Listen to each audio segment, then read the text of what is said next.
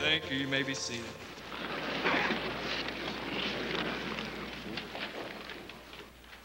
All right, if you have your Bibles, open up to the book of Ephesians. I want to take this opportunity to say hello to Grandma White. She's with us this morning, and Dougie did what he promised. I saw her carrying her in, and she was kicking and fighting as she came. But it's nice to see you out, and nice to have you with us this morning. All right. Men, I want to convey a message to you this morning. If you would honor your wives, as the scripture says here, as we're going to read in a second, you'd be amazed at how she'd take care of 90% of your problems. You know something? I don't ever shut my wife up when she's got something to say. Never. And I'll tell you something else. First thing I do with something, when I have to run into a situation and I have to go into a new adventure, something like that for the church, the first thing I do is I say, honey, what do you think? You say, preacher, aren't you being a little weak? Men, you dumbbell, what do you think God gave her to me for? The book of Genesis declares that God made me a helpmate. That implies that I need help, right? You say, preacher, isn't that showing a sign of weakness? Praise the Lord! I've been liberated. I came to grips with something, men. My wife knows something, and so does yours. It's comical. Then, 3 years after the marriage, the wife's had a kid, maybe two, and all of a sudden, she puts her fist up in the face of God and she says, I got ripped off. I got cheated. Look at this slob you've got me. I couldn't stand to even see him. I couldn't stand company to come up. It was like I didn't want anybody to come up because I was embarrassed of how he acted. And I'm sure I wasn't perfect either. Then the guy sits smugly in his corner and say, boy, did I get ripped off. This woman, she is not like anything I've seen on TV. She is, and that goes through their mind. So the guy starts fantasizing, and the woman hates every minute of it.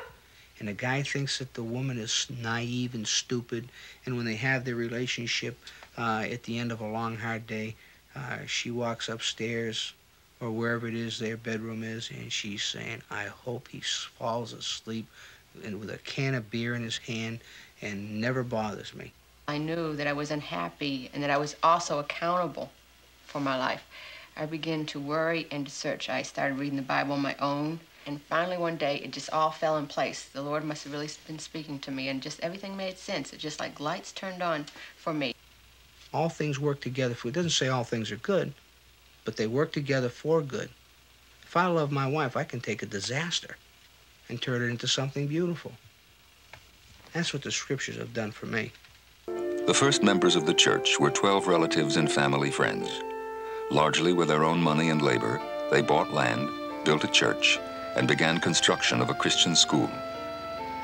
Within 3 years, the community grew to over 100 members. All right, if you're related to Ron White. All right, come on up. Carry the White family in general.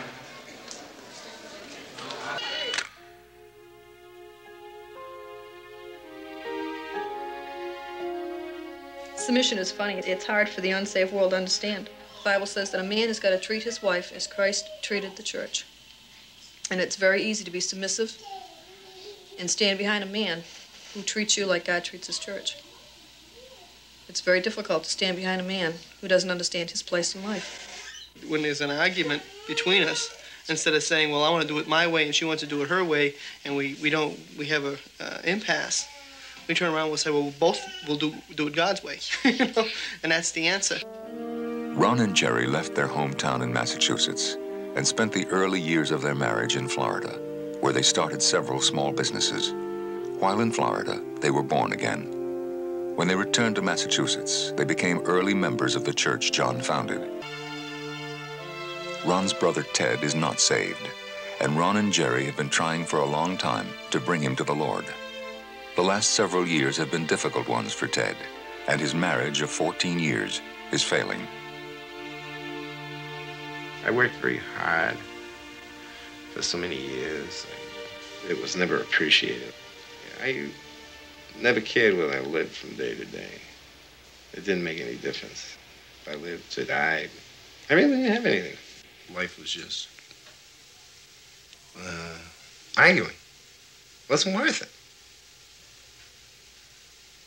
And how the heck we lived this long together, I'll never know. And we still go. And today I still don't know. Up to a month or so ago, she'd be throwing me out every night. Out of the house, get out. And of course, she's always would say it was alcohol. And if I wasn't drinking, I'd say I haven't had anything to drink.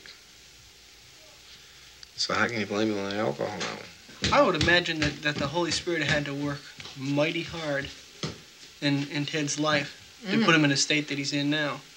You know, I mean, Ted is really being drawn through a knothole backwards. There'd be no better satisfaction to me than to see Ted go forward and say, you know, I've accepted the Lord. Now, that would give me a joy like you wouldn't believe. I mean, I'm joyful just to see the beginnings of it. You know? I was joyful just to see him go to church.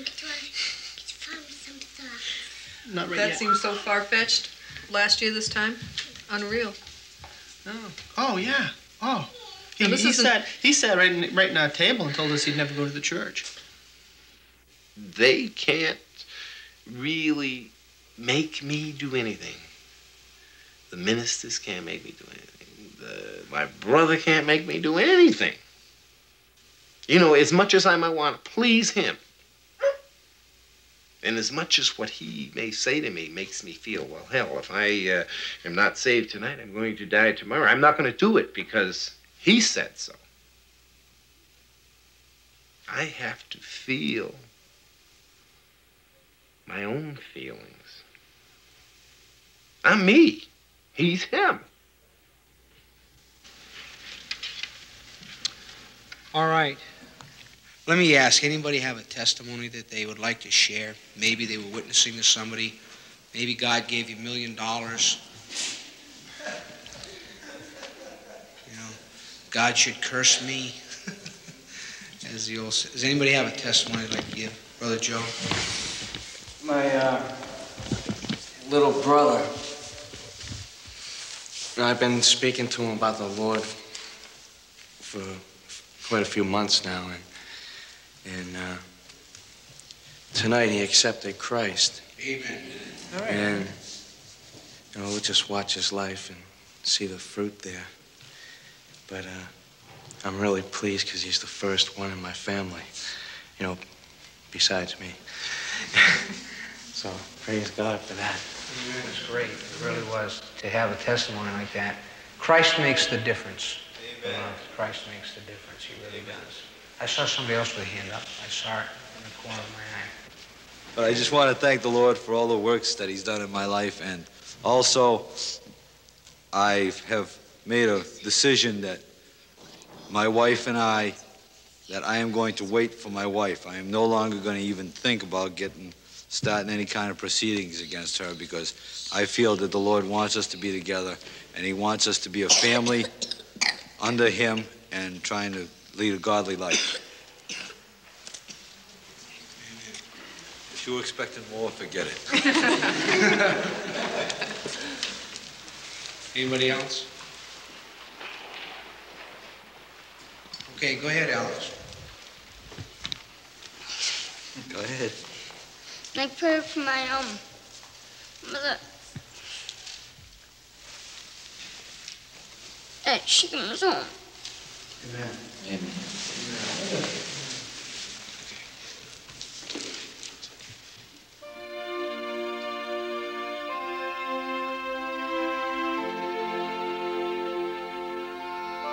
Bob and Emma were together for 7 years, and before the breakup of their marriage, they were both members of the church. 2 of their 3 sons are Emma's from previous marriages. 2 years ago, Bob came home to find his family gone, and for several months he didn't know where they were. After he located them in Florida, Emma agreed to let Bob take the boys back to Massachusetts. Today, Bob has the 3 boys, and Emma lives in a nearby town with Mark, the man with whom she went to Florida. For the last 2 years, Pastor John has been counseling Bob. John sees the day Emma left as the beginning of a change in Bob's life.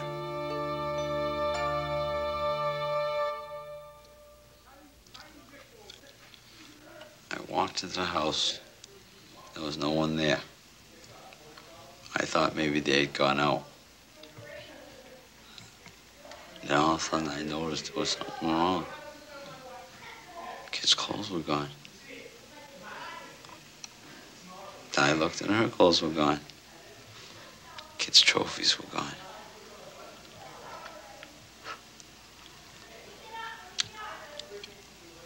That was it.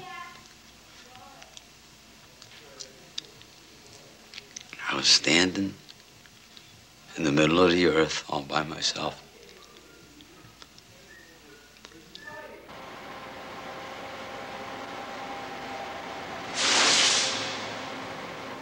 Bob thought he was Mr. Wonderful when he was married to Emma.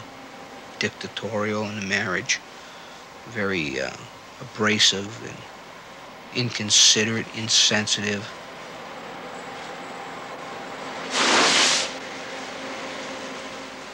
And when Emma left him, he was humiliated, totally humbled. That was the best thing that ever happened to him, because he's 10 times the man now that he was then. At that time, I never even thought I would make it.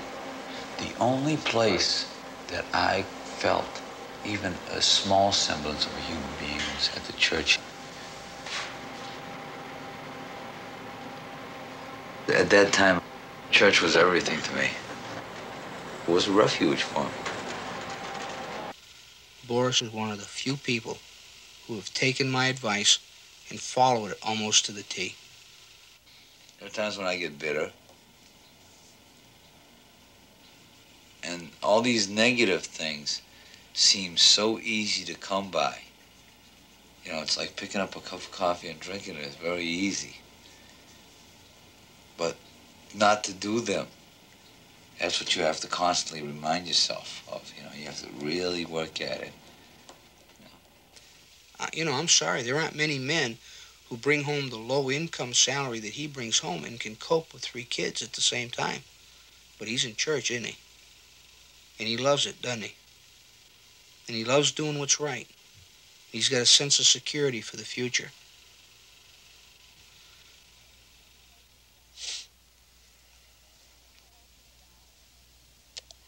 John tells me, Bob's changed. I know him now. I said, John, maybe you know him, but you haven't lived with him. Oh, yes, I have. I said, you did?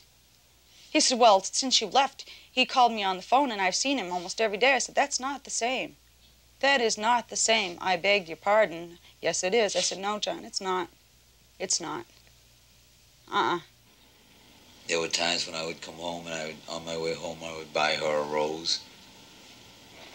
You know, just for no special occasion.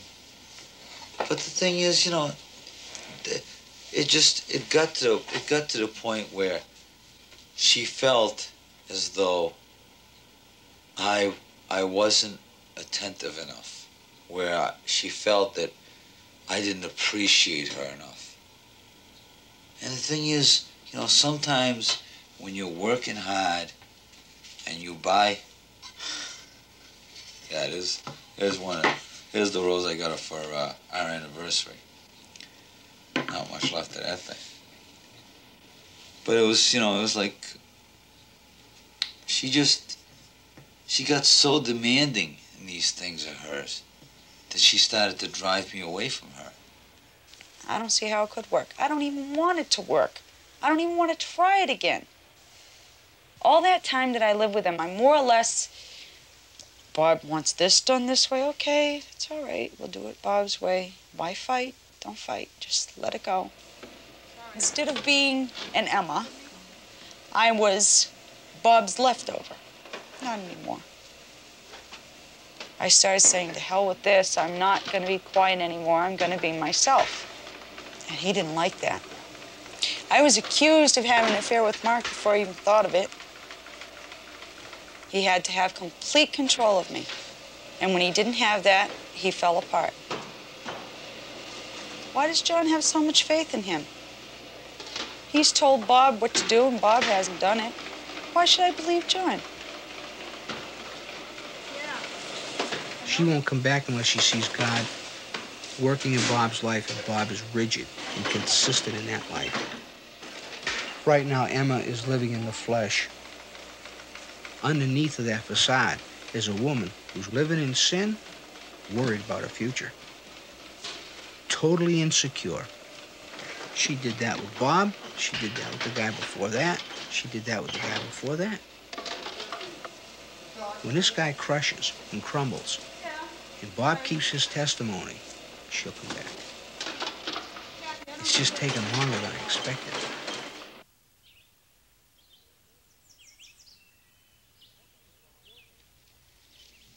Most people don't understand something.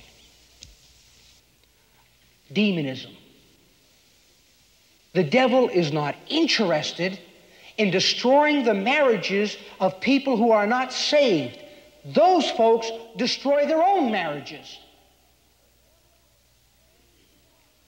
The devil's main thrust in this world today is to get a hold of the people in high places with the power that God has endowed to them, so that when he gets a hold of them, he can develop a philosophy that is sexually motivated. And I submit to your scrutiny this morning these simple truths. ABC, CBS, and whatever major networks you're looking at today, their main thrust is to destroy the home. Three's Company, trash. Trash. Norman Lear is the big producer in a lot of these things. Trash. A man by the name of Tasker writes, and he says this: Christians are to be a moral disinfectant in a world where moral standards are non-existent.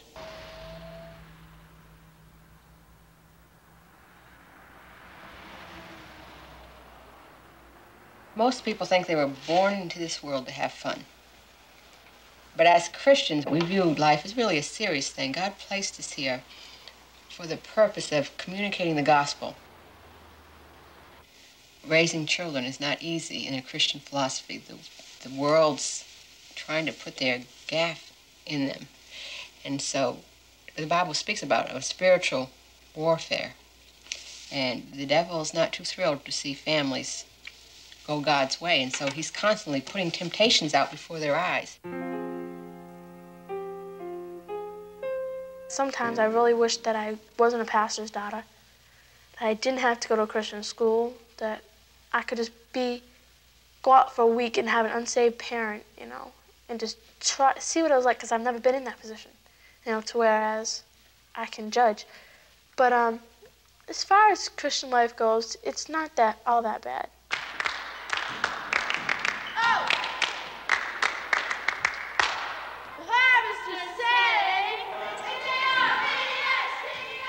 When we came up from Lynchburg to start a church, although we had our children in Christian school down there, but I couldn't say I'd die before I let my kids go to a public school. In fact, when we came up here, our kids were in public school 1 year. And I guess both of us were just stunned to realize that the things that we're teaching the children were so contrary to what they were coming home with. So it began to develop slowly. And then I started picking up some of their books and totally shocked. You go where? Wachusett Valley. What's that? What is that? Christian Academy.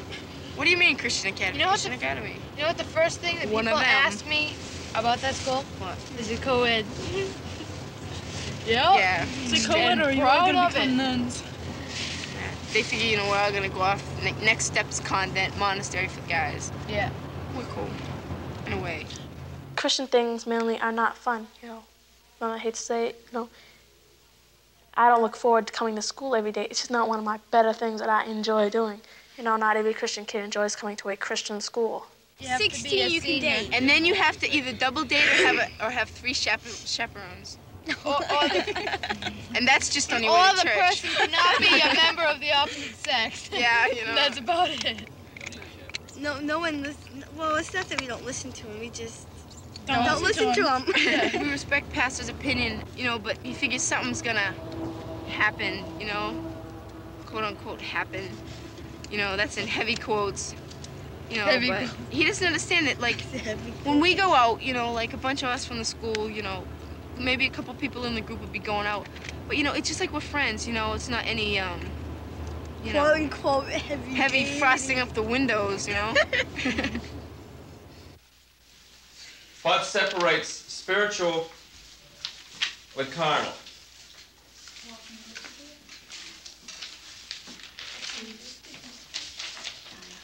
Julie, why have you been told that our girls should not wear certain forms of clothing?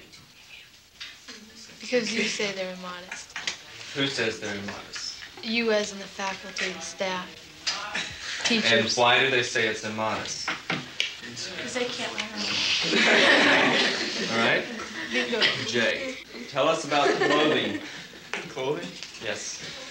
What do you want to know?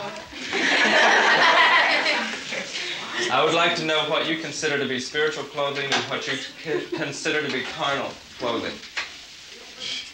What I consider? Mm-hmm. Oh. As long as you got something on, I suppose, you know. There's a lot of advantages a Christian school has, but then again, everybody's so close that everybody knows everybody's so good that it's bad.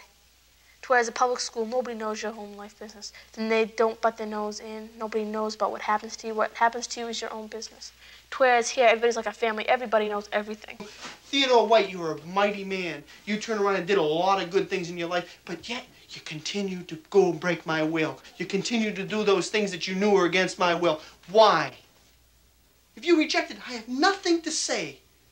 I can't turn around and say that it was okay, Ted, because you feel did like some you're good things. preaching to me rather than telling me Well, that's how my you feeling. became born again. Well, that's, all right, I mean, I'll, what, let me tell you. dude, Okay, I'll was tell you how it. How did you know you were born again? You trust God, that God's record, His Bible, His book, turns around and tells you you can have eternal life by accepting Jesus I'm Christ. trying to find out what born again is. See, my life isn't great. No. I don't feel my life great. See, and I really would like to know how to make my life great. Right. How I can feel. I feel your life is pretty great. See, Let me say something. I feel Let me say something. that You can know right how now. far Ted, you've come. I'm not perfect, Teddy. No, but but I'm how saved. far you've come. I'm perfect. You've but not said saved. to me, you know, I said, gee, Ron, you know, how are things going? Great. Why, Ron? The man upstairs. Amen. Okay? And I say to myself, boy, you know, what am I doing wrong? I go to church each week for the last, what, 4 or 5 Sundays? Yeah. Okay, and at the end of each Mass, the minister says, you know, all those feel they're saved again or would like to be saved, come up and... Do you really think that I could go up there? You don't have to do it. All you have to do is ask. I If you would think, I'm have not to gonna- be a hell of a lot more than I am right now. Your life will change And God when will you do convince that. you. God, you the can Holy do that right Spirit now, and in your you life will from, change you. From this minute forward will change. Yeah. Guaranteed. How would you like to You be can know happy? for sure that when you Right. die, you will go to heaven Huh? if you do that. And that's not me How about a saying it. purpose That's in life? God saying it. How about getting a new purpose in life? Well, see, that's it. You know, it's a lot easier if every time you sin, you say, well, it's only me. I can do what I want to do. I'll pay for it myself. But when you turn around and have accepted Christ and you do it. I can, you know, this is something that means a lot to me. It says here. This But is, I can go to church every day and not understand the things. And it's not gonna do And you now very good. I'm going and I feel that I'm gaining something by it, or I wouldn't have gone, and I wouldn't have gone back again, and gone back again. It's See, good that you have so it. therefore, when I feel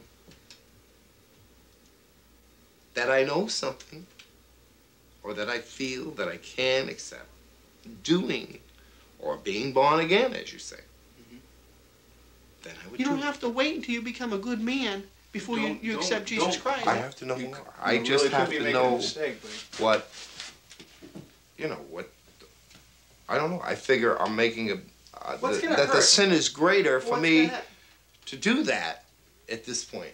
I don't know. I figure it's a great sin for me to say that if I really and truly He's not willing to make the commitment. Don't feel it. He's not willing to make that commitment yet. That's what he's saying. And really feel it and really know it. At this particular point in your life, Ted, I think that you can turn around and make a commitment to God right now and receive Jesus Christ, and you will be saved. Because I think you know enough about it. God's laid enough on your heart now for you to know that if you made that commitment, that you would be saved right now. I still feel I have to know more.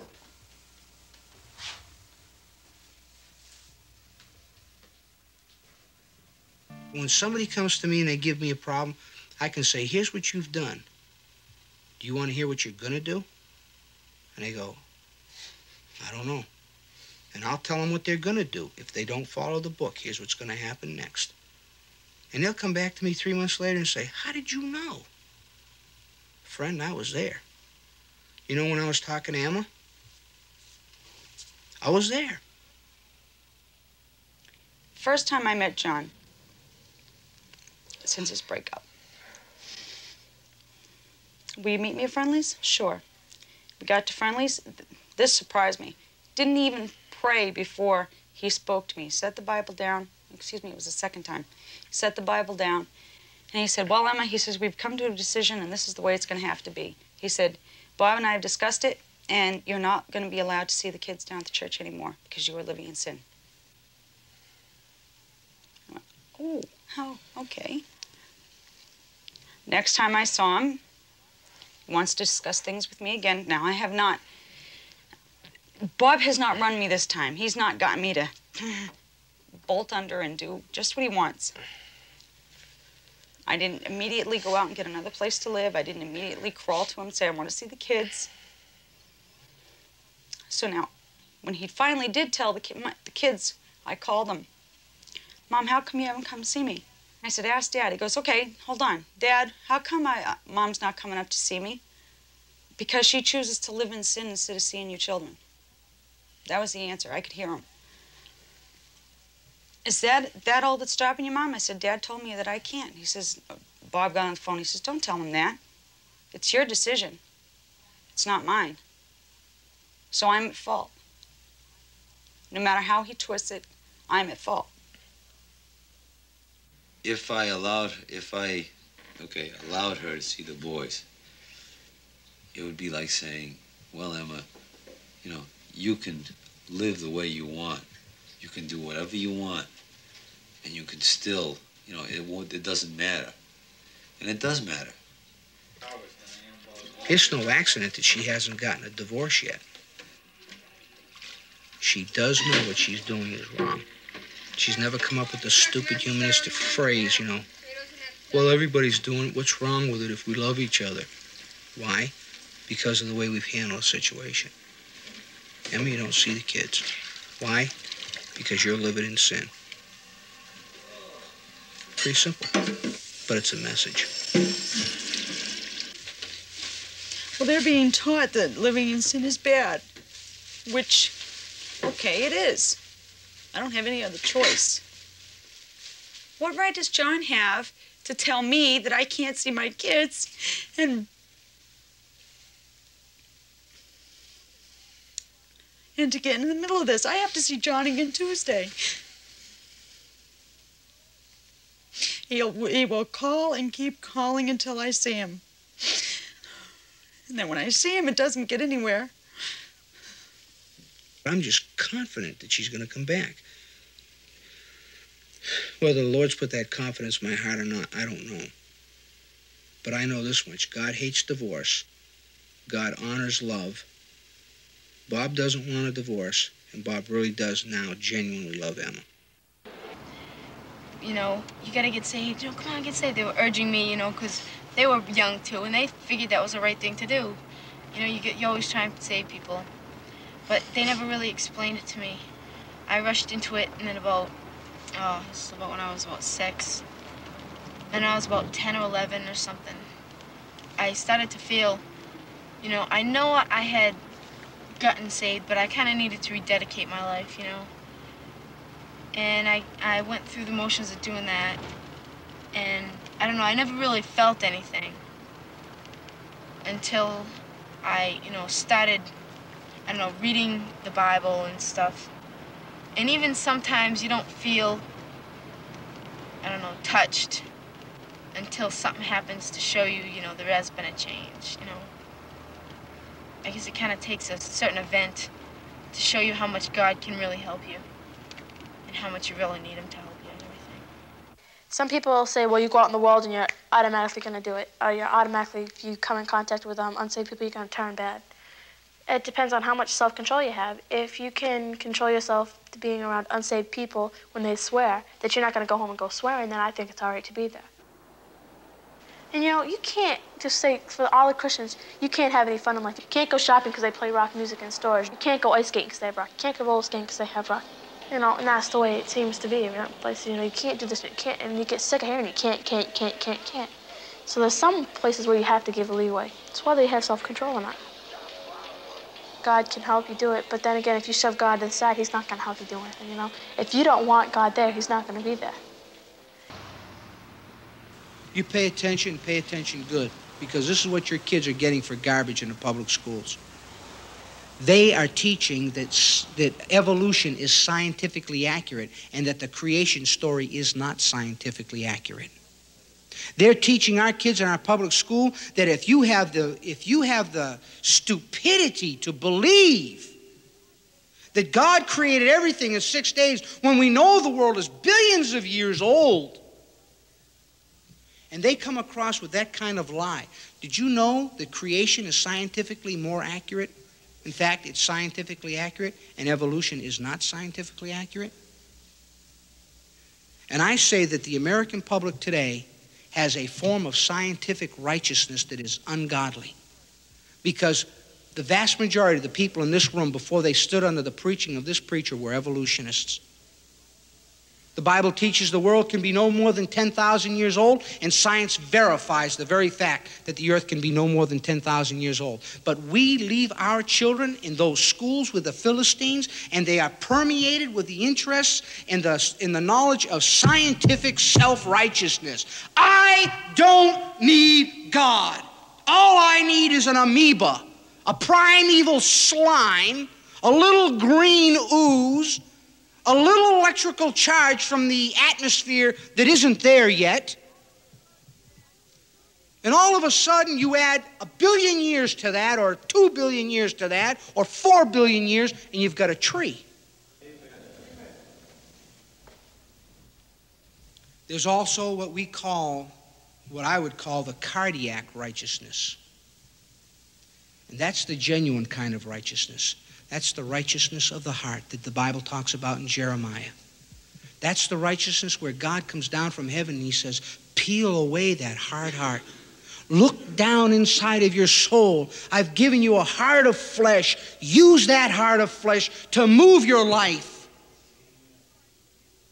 If Jesus Christ is the King of righteousness, and the priest, that is to say, the priest and the king of the city of peace, then what makes you and I think that we're ever going to have or ever obtain any kind of peace without the righteousness of the Lord Jesus Christ? The ability to stand up when it's time to stand up, speak out when it's time to speak out, and do the things that God would have us to do. I really wanted to... I don't have any spoons either. No, I know. I'll take it. But one of the things that I wanted to, and it's so hard for me to communicate these basic things that I'm thinking in my mind. And one of the things that's... Thank you. You're very welcome. Excuse me. One of the things that I want to ensure you of, one of the things I want to reinforce is that the reason that I'm here, the reason why I keep calling you and wanting to talk to you and wanting to get your marriage, if it's at all possible, with Bob back on the right tracks, is because I really believe God wants it, not me. Do you understand what I'm saying? Mm-hmm. Now, let me show you something. I hope this will help you understand.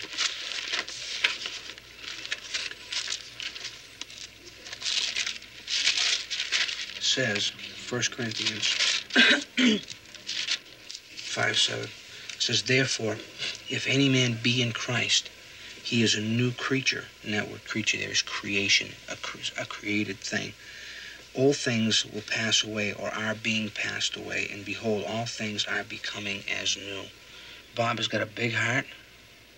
He's got Christ in his heart. And Emma, he's come a long way since the last time you guys were together. Emma, the thing that I want to tell you this morning is you don't have to go down the 5th road. Emma, if you fail 3 times, what makes you think you're going to succeed the 4th?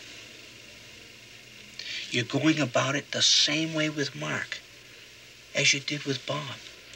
Mark is not saved. Mark does not know Christ as his personal Savior. For the chances of him changing, Emma, from what he was with his wife to something you'd like him to become is not going to happen. You do yourself a favor, okay? Do yourself a favor. Call Mark's wife. I've talked to Mark's wife. At length? Many times. About him? No, not about him. Don't you think it's time to? No. You mean you want to go into this relationship blind? You don't want to know what you've got? You don't want to know what you've got? Then, Emma... I know what I've got. All right, you tell me what you've got. I've got a warm human being that cares about me, takes care of me, that would love to have the kids back with us. Not right. like Bob. Let me ask you a question. Does he drink? Yes. You don't have a warm, loving human being. If he drinks, it's just a matter of time before your whole marriage goes down the tubes. Things are not going to change. You're going to settle down into a normal routine of life, and Mark is going to get just as bored with you as he did with his wife. Emma, don't you understand? If the man drinks, you can't trust him. Well, Bob didn't drink, and he put Chucky's head through the wall a few times. That's okay. No, I didn't say that was okay. Who says that's okay? Did I condone that? No. What I'm trying to tell you is Bob is changing, and Bob is different. Well, Bob doesn't grab him by the throat anymore? Emma, not to my knowledge, he doesn't. I know, and I would not ask you to go back with Bob like that. That's not what I'm asking today. What I'm asking you to do today, first of all, is break up with Mark. Because Mark, if he loved you, wouldn't compromise you. He wouldn't dirty your reputation. He'd say, hey, let's do this right. Do you really think what he's doing wrong is going to end up right? Do you really believe that God blesses that kind of a relationship? What else can I do to convince you, Emma? Can't you use your head? Think clear. I'm asking you, break up with Mark so you can start thinking clear again. Number 2, you don't have to sit with Bob. You don't have to even come to our church. But get back into a Bible-preaching, fundamental church. Please, for your own good, get back to church and get back into this book. Because this book's the only thing that's going to save you. Don't lie to yourself. You don't love Mark. You see a little bit of security there. You see more security with Mark than you do with Bob. But let's not look at Mark and Bob for our security. Think about it. What if the same things occur with Mark as they have with Bob? Then I go by myself. The hatred is not the kind of hatred you would think of as a violent hatred. It's a hatred, a defense mechanism she's built up because she just wants to get out of that life. Get out of what life? Whatever life she had with you at the time when she left. She just wants to leave a whole mess behind. So, it was just like talking to a cement wall. Anytime she referred to you, it was with a great deal of hostility, and it was not very often. So, my recommendation is just push on with your life. The thing of it is, Bob, not to get bitter or angry. There's nothing you can do about it. Just go on with your life. John, I'm going to tell you something, okay? I'm angrier now than I ever have been, okay? But right. I'm angry. No, you know why I'm angry? You know why I'm angry now? I'm angry now, okay? Not only because of me, okay? But there's 3 kids downstairs, okay? All right, that need their mother, okay? And nothing's been done about it. Absolutely nothing. Absolutely nothing.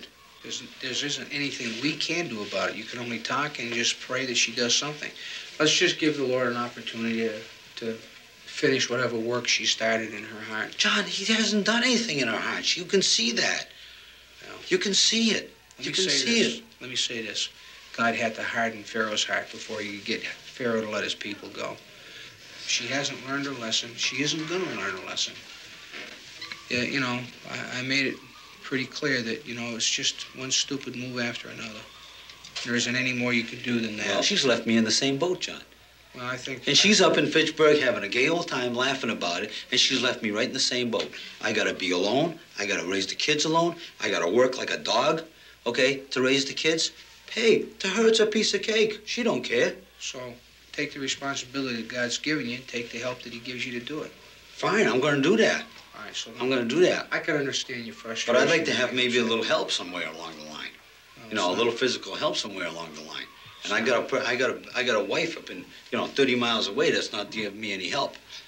And you're not going to get any... Well, something's got to be done. Something's got to be done about this. All right, you give me a suggestion. I don't know, John, but something's got to be done. All right, well, think about it, pray about it. You give me suggestions, and I'll let you know if it's possible or feasible. You know, as far as getting any kind of support from her to help you with the kids... I don't even want nothing from her. At this stage of the game, I'm glad God hasn't brought Emma back to you, because with that kind of a reaction to hatred, God did not conquer the world. You know what I'm saying? And that's just an area you're going to have to work on. Because Christ mastered the world by, when they spit in his face, he blessed them. He says, bless them and curse you. Bless and curse not. He said, rejoice when they persecute you for my name's sake. Now, you're doing what's right. She thinks you're a holy roller and a screwball. You're getting the persecution from that area. If you think the devil is going to loosen up his hold without some kind of a fight, you're crazy. We've done what we can do. We've done everything you can do. There's nothing more we can do. So now let's just not get aggravated. Let's not get cutesy pie. Let's not get, don't get angry. It isn't going to do you a bit of good to get angry. All it's going to do is cause your blood pressure to go. John, how long? How long? You don't have to wait any longer, as far as I'm concerned. I don't have to wait any longer for what? To try and work on getting her back. Well, what am I going to do? Just wait till she gets a divorce. If the Bible wait. says... No, she'll get one. I think she's already got a lawyer. And when I talked to her on the phone, I think she had taken steps to get a lawyer. Just let her go ahead and get the divorce, contest the divorce. Okay, by my hands or somebody else's hands, she's going to pay for this. Well, that's... No, John, John, the 4 of us haven't suffered like we've suffered, okay? All right, for nothing. Well, for nothing, okay? Bob, I don't see as you've been suffering, other than emotional strain and drain. Well, that's, I'll tell you something. I'd rather have somebody punch me in the mouth every day than wake up every morning feeling the way I do. I agree, I would too. I would have to And I'm sure the kids would rather have that too. All right, I'd rather have somebody beat on me all day than a whip with a whip. Because that I can get over. What's up, Chuck?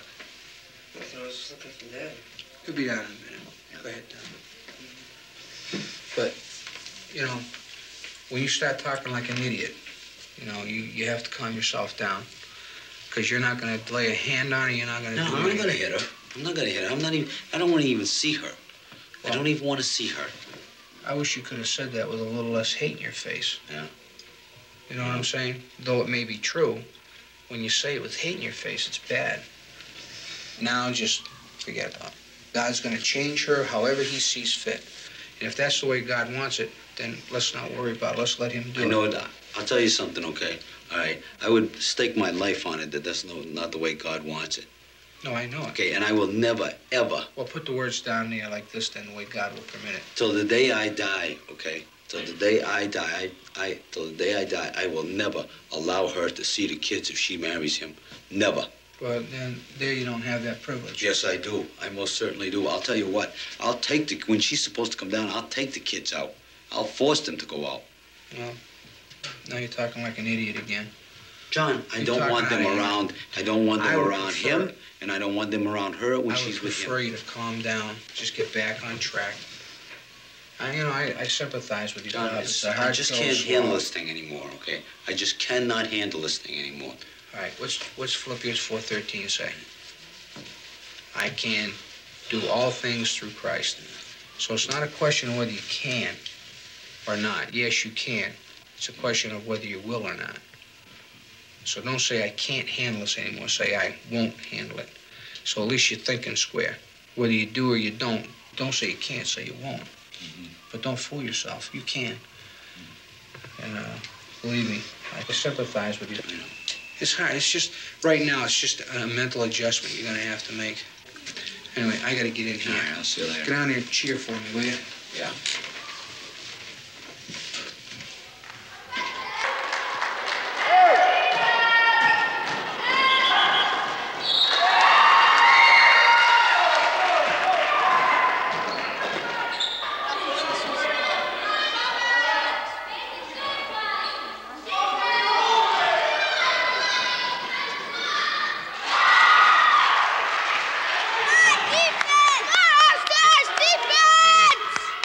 When my kids look at me and look at my face, and they know why I'm frustrated. They know why I'm angry.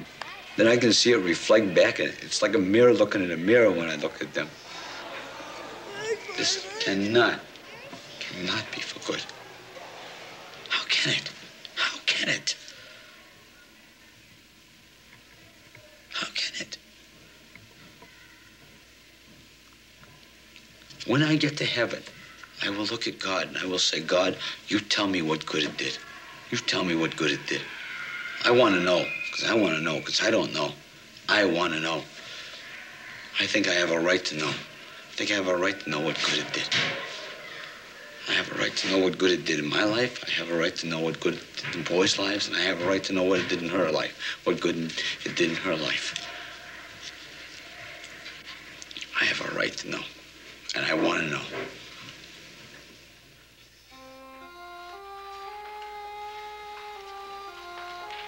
I'm telling you this morning that the spiritual life I have, I owe to my wife and the things God's taught me through her. But here is an area where I have a problem. Confession, right? It's good for the soul. Chances are most men have the same problem. We'd rather holler at our wives than to ask them anything. Raise our voices. It seems as though I have more patience with the people in this congregation at times, not always, at times, than I do with my own wife or children. Isn't it true, men, that it seems like you have more patience with your business or with your jobs than you do with your wife or your children? Isn't it true that if your child walks in front of the TV, you'd sooner cut his head off, but if somebody crossed you up in your business, you wouldn't dare do it? You see, we think differently when we're in our business, but we don't understand our real business is our children and our wives and our churches. That's the real business of a man.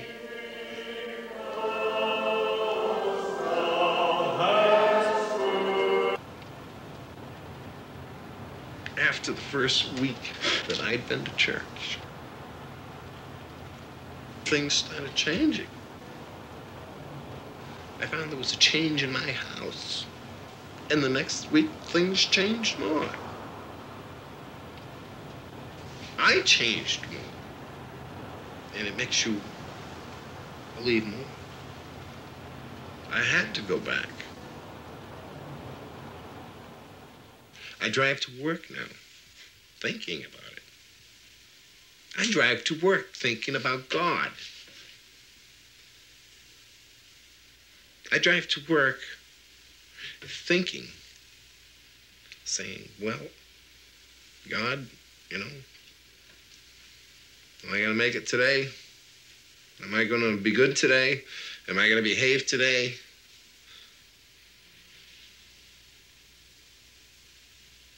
And it's funny. It's strange to go through every day now trying to please him. Listen and come. As God speaks to you, will you move as we sing?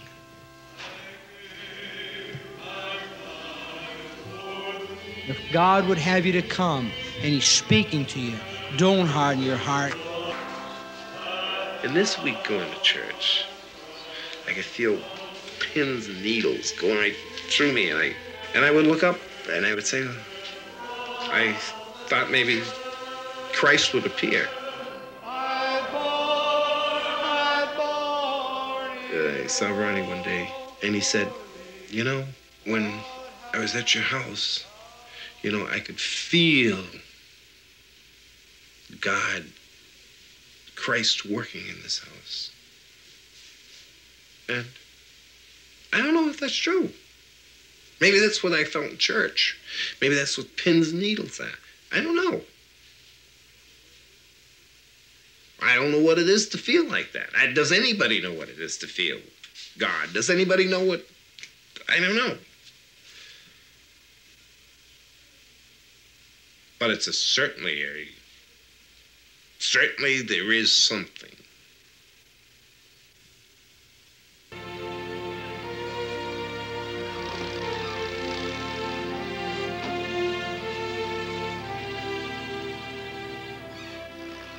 In the year since these scenes were filmed, John and Marcia moved to Florida, where John is now enrolled in a doctoral program at a Christian university. Their daughter Valerie got married to her high school boyfriend and now has a baby girl.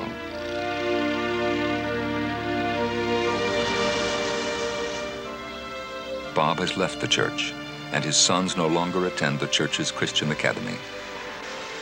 The boys still live with him.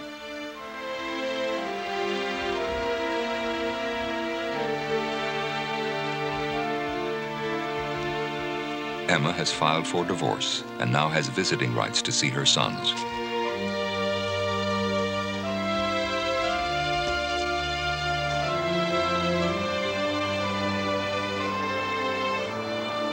Not long after he first walked forward to pray, Ted accepted the Lord and was born again. He has been baptized and is a regular and active member of the church.